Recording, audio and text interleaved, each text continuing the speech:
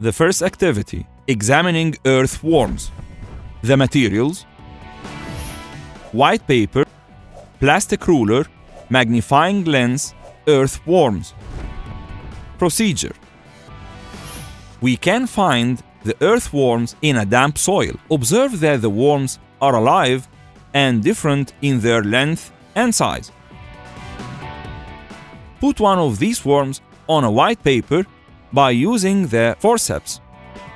Describe its external shape. The worm's body is divided into rings or segments, so it is called the ringworms or segmented worms.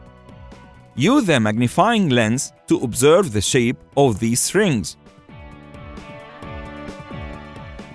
The earthworm is characterized by dark dorsal surface and light ventral surface.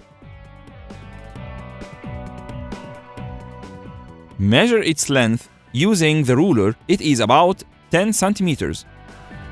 The worms move by contracting and relaxing of their body segments to be able to pass through the tunnels within the soil.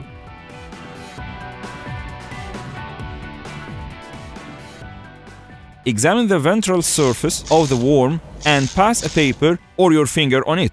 From the back to the front, there are chaetae on the ventral surface. These chaetae cause friction with the surface of paper, and hearing the sound of this friction, the worms are moving by the help of these chaetae. Conclusion: the earthworms are classified according to: first, the division of its body into rings; second, the chaetae which buried in its skin of the ventral surface.